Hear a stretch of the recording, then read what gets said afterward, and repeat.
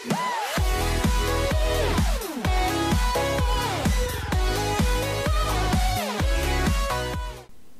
guys, and welcome back to another video.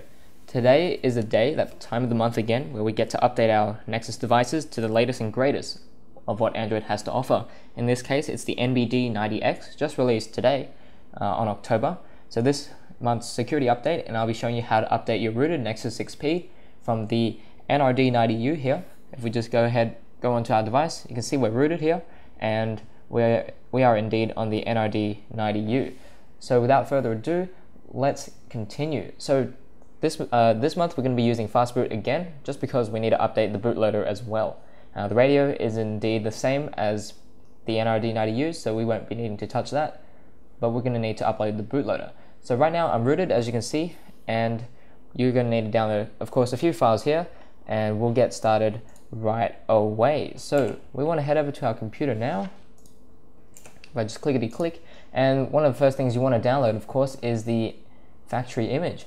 Now you can go to this site here on developers.google.com. I'm going to click on acknowledge, and then you want to scroll down, or you can click on Angular on the right hand side here to get to our thing, and we're going to click on the blue link here that's downloaded for the NBD90X.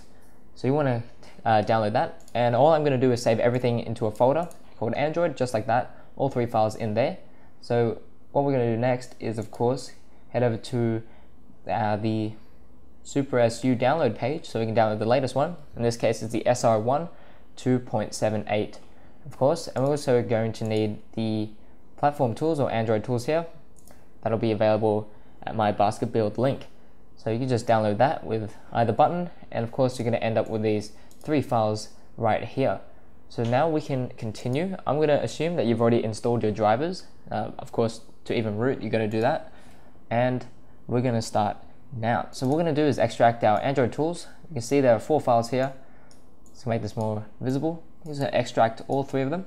Although we're just going to extract all 4 of them, sorry. And what we're going to do next is open up our factory image here. I'm going to open up this Angular folder, and we're going to extract, of course, the bootloader. And if you need to update the radio, you might as well, even though there is no update. We're going to extract that as well. And then we're going to open up this image-angular NBD90X zip file here. It's going to open it. So it's going to extract it to a temporary folder and then open it up. So once that is open, what we need to do is extract these few images. We're going to need the boot image, we're going to need the system image, and we're going to need the vendor image. Just those 3. I'm going to drag those out. Now the system one's going to take the longest, so we're going to do something else in the meantime. So we're going to have to go to our device, and we're going to need to enable the file transfer mode. So we're going to scroll down here from the notification bar, and then we're going to tap on USB charging this device to transferring files. And you can see that it's already completed, or extracting those images. So you can see our Nexus 6P folder would have come up with our internal shared storage. So you're going to open that up, and then you want to copy the Super SU zip to that file, to your device pretty much. So you can copy it, or you can just drag it into an empty space. Make sure it's not on top of a folder, but rather in an empty space here where it says copy to root of storage. Now that you'll find it at the bottom once it's copied, and we're going to leave it there. So we can close that now, and we can get on with the flashing process. So what you're going to do with your phone is, of course, reboot it into the bootloader. So to do that, we're going to turn our device off. It's going to power it off just like that. And I also like to disconnect the USB cable so it doesn't boot back into that battery display. And we're going to hold the power button and volume down button at the same time until we get into the bootloader. Now don't worry if it changes up there, that's fine. Just going to re-plug it back into our computer like so. Make sure that connection is quite secure. And once you've done that, we just need to head over back to the computer, and of course we can close this, and we can close the zip file, the WinRAR windows. And what we're going to do is hold shift and right click on an empty space, or at least bring up wherever the directory is for your ADB and Fastboot EXEs. So first off, we're going to check that our device is connected properly. So we're going to type in Fastboot devices, just like that, and our serial number should return, and which it did. Now I'm just going to make this a little bit easier to do. So we're going to have all our files there and over here. And what we're going to do now is, of course, we're going to flash the new bootloader image. So we're going to type in fastboot flash bootloader, leave a space on the end, and we're going to drag in the bootloader image and then hit enter. Now someone else told me that you could type in the first letter of the name, so like boot or something like that, press tab and it'll take you to the first result, and which we'll try that soon. So we're going to type in, we're going to have to reboot our device back into the bootloader, and we're going to do that by typing in fastboot reboot dash bootloader, just like so. As you can see, our device will be turning back itself back on into the bootloader. Once it's in, we're going to flash the radio image just in case. We haven't updated that for a little bit, although it is the same as last month's. I'm going to type in fastboot flash radio, and then on the second here we're going to type in radio and then hit tab, and you can see it brings up the image here. Now this works if all your files, or where your command prompt is changed, like the directory is set to is the same as where your files are. This is the only way it will work. But if it's in like a different folder or something, you're going to want to drag it in or type in the full path. So yeah, you can just do this tab method, or you can just drag in the file that you want to flash. So we're going to hit enter, and that would work as well. We're going to flash the radio, and we're going to reboot back into the bootloader one more time. So we can hit the up arrow key on our keyboard 2 times to get back 2 previous commands, and we're going to hit enter to reboot back into the bootloader. Now in this case, we're going to flash 3 images now and do some formatting, especially the cache. So we're going to start by flashing the boot image. So we can type in fastboot flash boot. Of course, you can type in boot and press tab, or you can just drag in the boot image. There we are. And we're going to format the cache. So we're going to type in fastboot format cache, just like that. Hit enter, and then we're going to flash the system image. So we'll type in fastboot flash system, leave a space on the end, and drag in our system image. Hit enter. Now this will take a while since it's 2.5 gigabytes, especially to transfer and flash over. This shouldn't take more than a minute and a little bit, so please bear with me while we wait for this to flash.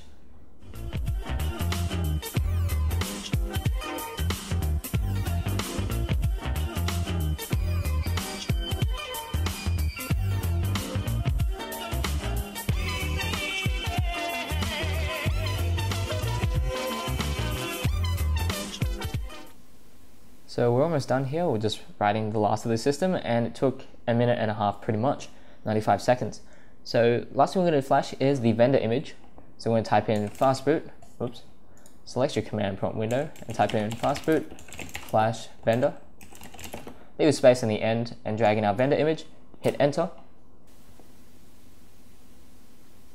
Now this is not as big as the system image, but it still takes a little bit longer to flash, 7 seconds.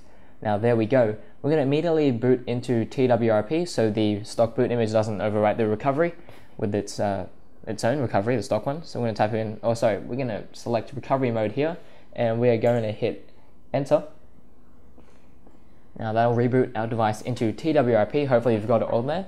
If you're upgrading from Marshmallow, you will need to flash TWRP 3.0.2-2, which is the one that supports Nougat. So we're going to wait for this to boot into TWRP. We're going to flash SuperSU, and well, there we are.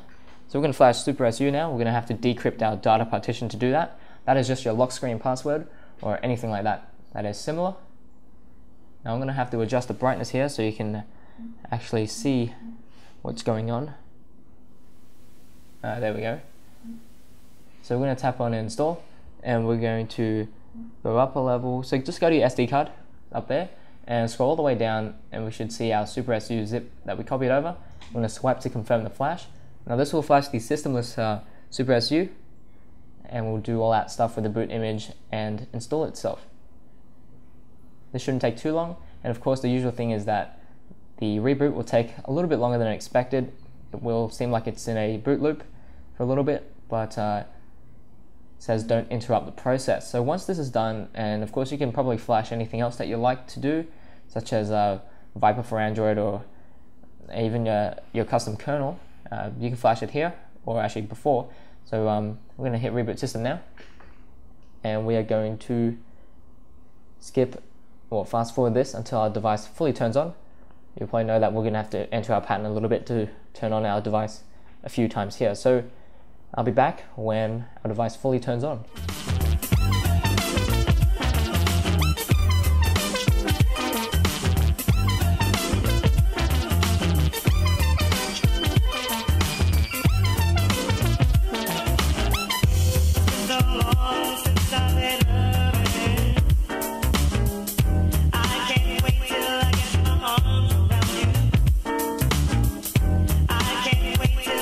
Alrighty, so we're booted back up and everything looks the same, so no data has been lost.